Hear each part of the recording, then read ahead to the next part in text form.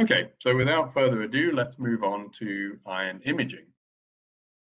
And to start this talk off, I want to give you a little bit of a background as to how this instrument works for ion imaging. So here is a schematic of the ion probe. It's probably exactly the same schematic you have up on your wall in New Delhi at IUAC. You have a primary column here, you have a sample chamber, you have the transfer optics, and electrostatic.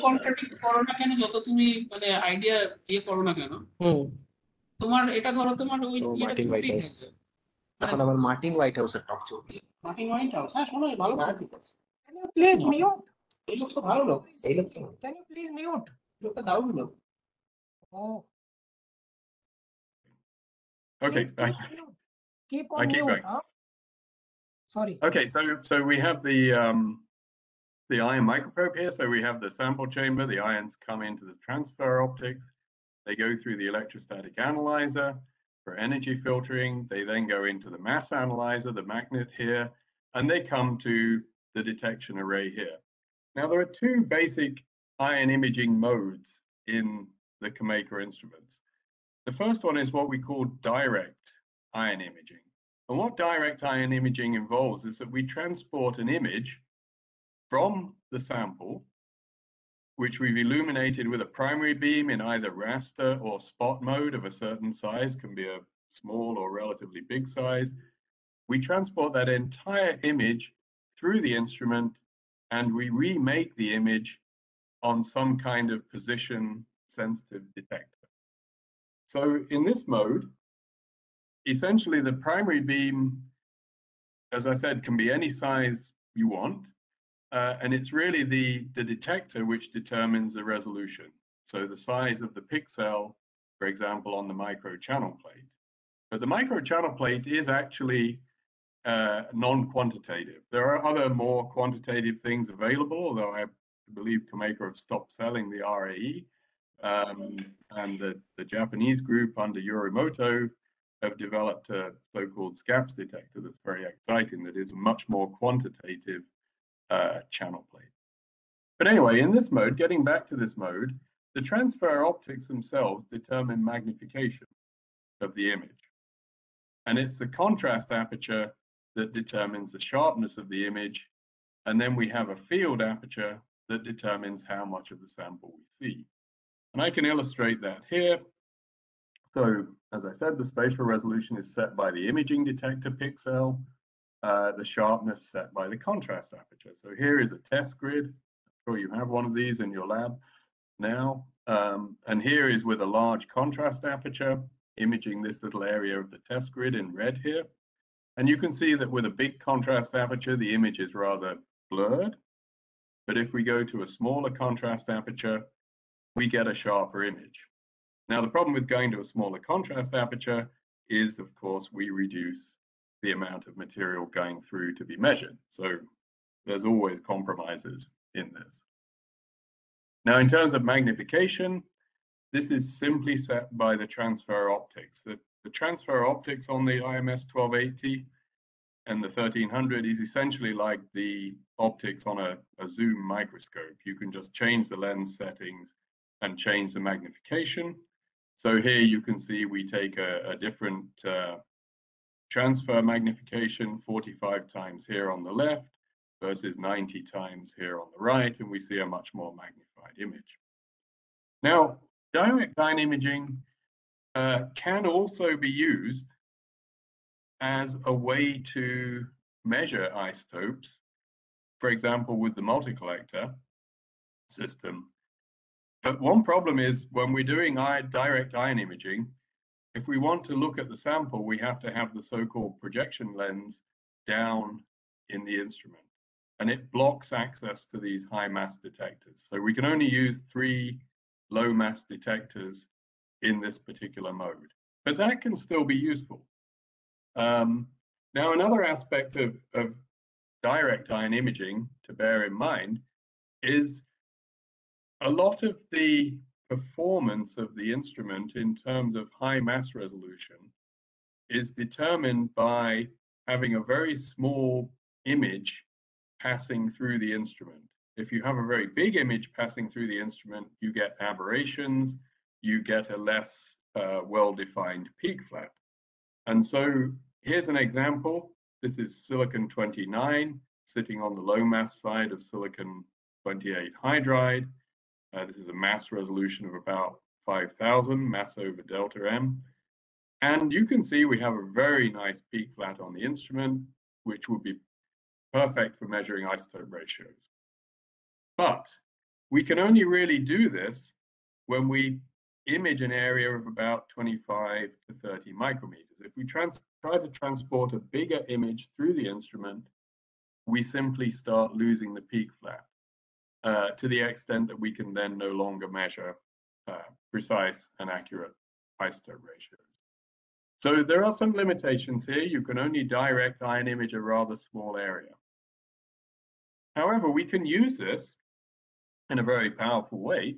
This is something we did many years ago now. This is a study with Gopal and Srinivasan. Back in 2007, we were looking at a Omani meteorite which is from, it's a lunar meteorite, SAU 169. And I won't go into too many details about where this meteorite came from. We have reason to believe it came from the Imbrium part of the moon because of its high thorium content, which was based on remote sensing of the moon. But what we find in this meteorite is it's full of tiny poikilotic zircon. So here is a direct ion image, and I'm looking at the species 90 zirconium 16 oxygen here. So I'm illuminating the sample over a fairly broad area, and I'm looking on the channel plate to find the best place to put, in this case, an 11 by 11 micrometer square defined by the field aperture.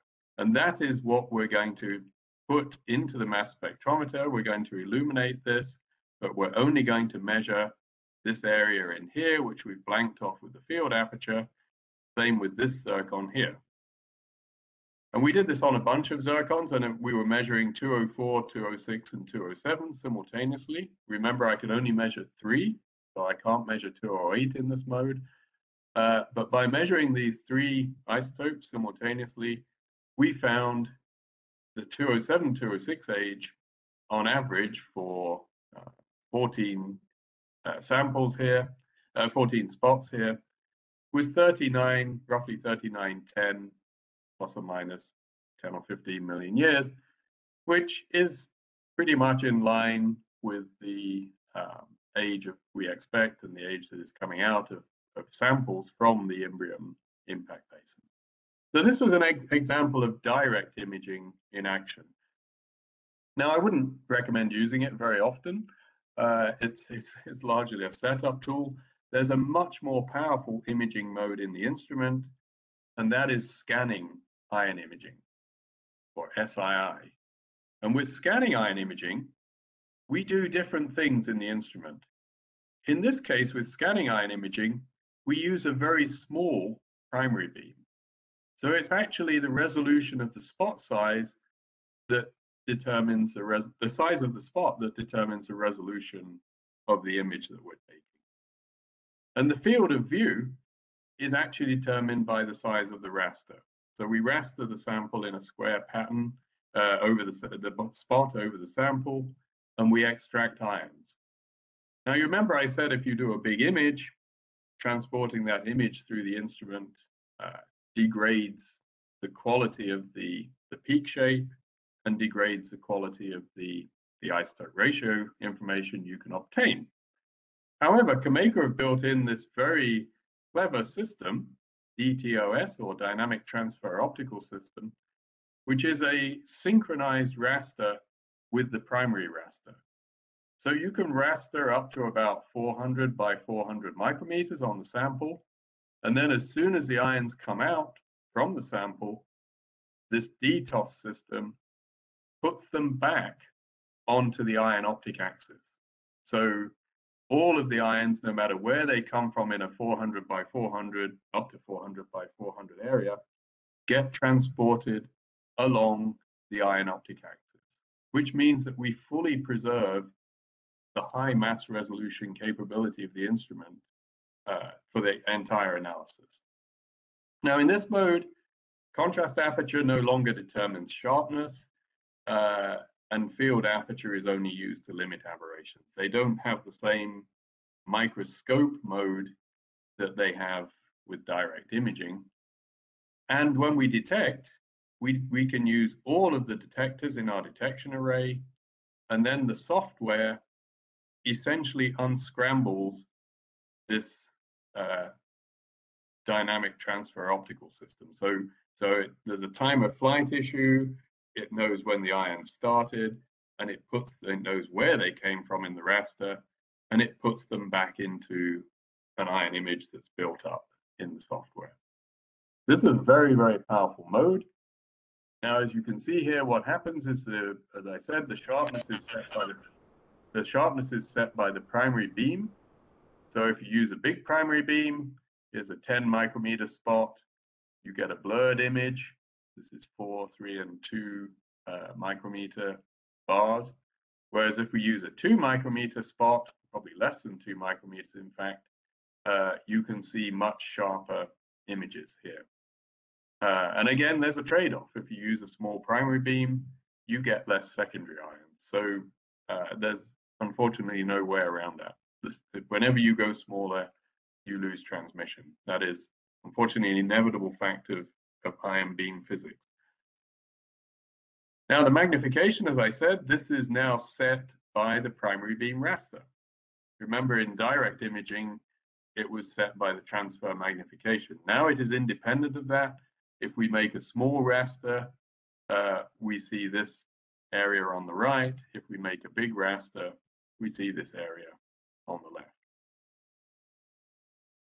And one of the great advantages now is that transporting all of our ions along the ion optic axis means that we can use all of our detectors at their highest mass resolution capability in any position along the axis, the focal plane. So we have 5 electron multipliers available to use to detect the ions coming out. But as you can see, that's more than enough to do lead isotopes. It's also what we need, for example, when we do nuclear forensics or nuclear safeguards, when we're looking at all the uranium isotopes plus uranium hydride. So then we use 5 in the same mode. Now, one of the great things about this is, as I said, with direct ion imaging, you degrade the quality of the peak flat at a large area. But with scanning ion imaging, here's an example. This is actually using a relatively modest raster of 100 micrometers. We can go bigger and still retain these peak flats. So you can do a much bigger area with scanning ion imaging. Okay, so how are we going to use this with relation to zircon geochronology? Well, typically, I mean, I'm not going to go into huge details here. You can pick up any paper written by many people in many labs on spot mode geochronology, and you can see what we can do with a 15 to 20, typically 15 to 20 micrometer spot, which has a depth penetration somewhere around about 1, maybe 2 micrometers in a long analysis in a complex zircon. Now, the previous speaker showed some very nice CL images. This is actually one of my own favorites. This is an Eoarchean gneiss from West Greenland, the Amitsoq gneisses. And what we have done in the past on this zircon is to put spot analyses into the core here. There's a clearly defined core. There's also a clearly defined embayment. This black area here is actually still zircon, but it's just zircon that is not showing up in cathodoluminescence. We then have another probably igneous growth phase around the outside, and then we have a little white tip on the end here. And by putting spot analyses in, we're able to get the entire history of the Eoarchean gneiss complex in West Greenland essentially in one grain. So we have a core here that is around about 3.8 or more billion years. I think it's 3.82. We have this metamorphic corrosion of the core, which seems to have taken place at 3.74. We then have an overgrowth at 3.65. And then we have another metamorphic overgrowth at 2.7. So spot analysis is tremendously important and is probably what you're going to use the instrument a lot for in geochronology.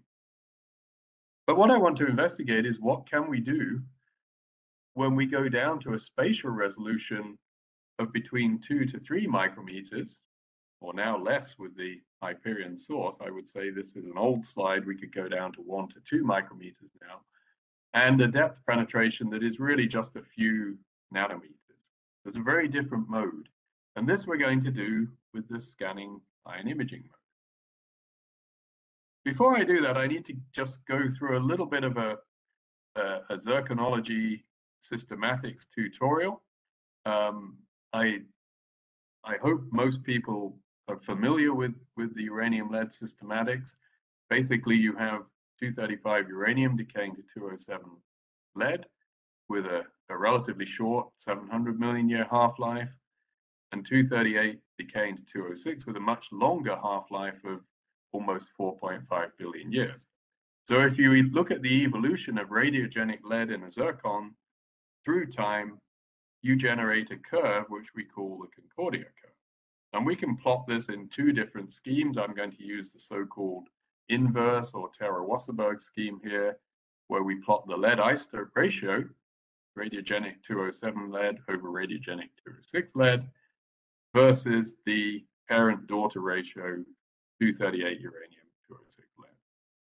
Now, if we analyze this, however we do it, TIMS, ICP, SIMS, whatever, if the analysis sits on this curve through time at a certain point in time, we call it concordant. This is why most zircons do sit on the curve and they are concordant. And so this is why we tend to think that uranium lead is often called the geochronologist gold standard, because it produces these very precise and accurate ages that we have multiple decay schemes agreeing on, so we know whether it's being disturbed or not. Now we have some problems. We can have lead loss, because lead doesn't sit in a zircon matrix. It's unhappy, and so when you crystallize zircon, it incorporates uranium but no lead. When that uranium decays, the lead has nowhere to sit in the zircon. It sits in a lattice damaged side. And it can be more readily lost from the grain at a later point in time. Now, if this point in time is today, or very geologically very recent, then the analysis will move subhorizontally away from the Concordia curve. If it's an ancient lead loss, then it will move down towards another age on the Concordia. So it moves along a trajectory like this. Now, lead loss is something we can use. We can still use data from zircon that have experienced lead loss. We can often explain the lead loss in terms of metamorphic events, so it's very useful to us. Another problem we have, and this is a big problem in SIMS analysis, if we have high uranium matrices, say over 2,000–3,000 ppm uranium, if we have bad relief on the mounts, big canyons around the grains, poorly made samples, etc. Or one that I really warn people against: do not burn your zircon with the electron beam making your CL images before you take it to the SIMS. That is a big no-no. You'll get beautiful CL images, but you'll ruin your SIMS analyses. So please bear that in mind. Now, what this does is it changes the calibration of lead uranium, and it moves the zircon often this direction to being reverse discordant.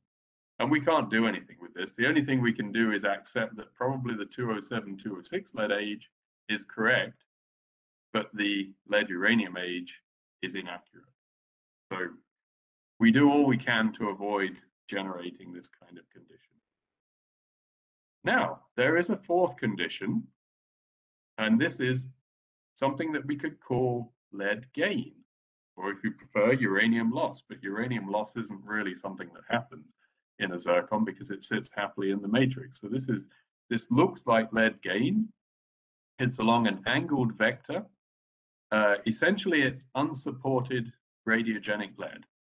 If you take radiogenic lead away from the domain you're analyzing and separate it from the area where the uranium decayed to make that lead, then you essentially freeze the lead isotopic composition in time, and so it generates an array in this direction towards higher 7,6 lead ages and towards lower uranium lead ages.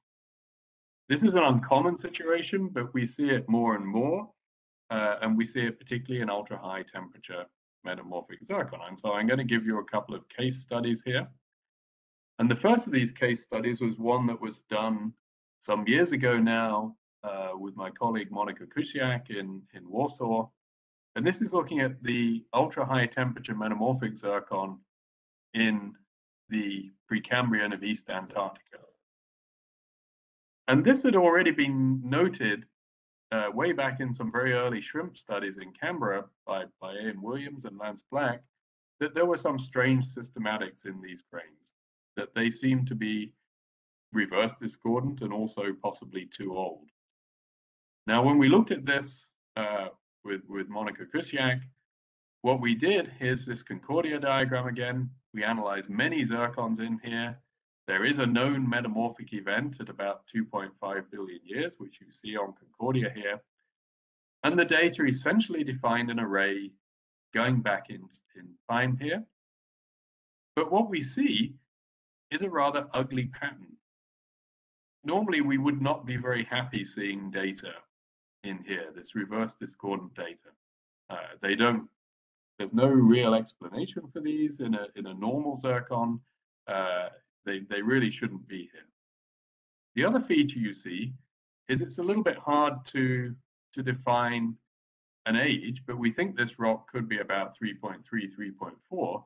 So clearly, many of these zircon up here are way too old, 3.4, 3.5, 3.6 billion years in terms of their 207, 206 lead age.